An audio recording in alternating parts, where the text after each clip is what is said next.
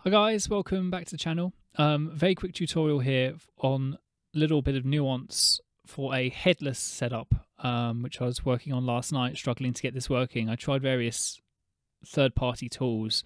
Scenario is I've got this small, what I call a Neo Geo Mini. So what it's got is two Neo Geo controllers plugged in, and that's it. No keyboard, no mouse. Scenario is though I wanted to add some Windows games that have mouse control. So for example, Peggle from PopCap Games, fun little game. In order to do that, and in order to really get most of my controls working, I'm using Joy2Key. So I've set up in Joy2Key, I've set up a mouse profile. So what happens is as I move my stick, it sends these mouse controls. I'll just edit this assignment. So up on my joystick, for example, sends the mouse direction up.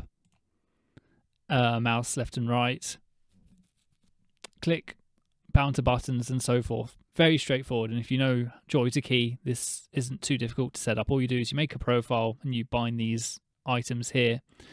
However, the problem being is as soon as you disconnect your physical mouse, which you've probably got a real mouse connected to set these games up in the first place, you'll find the mouse cursor disappears in Windows. And so you'll restart Windows and you won't be able to play the game because there'll be no mouse cursor.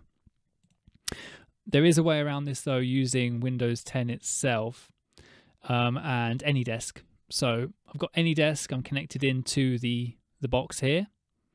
And at the moment I've got a mouse connected, physical mouse. So what I've done is you set up the game and then what you want to do is you go to Start, Settings, Ease of Access,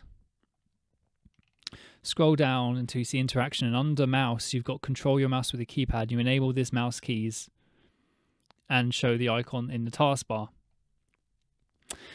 Cool, but it still doesn't work. If you disconnect your mouse and restart the computer, you don't see the mouse cursor.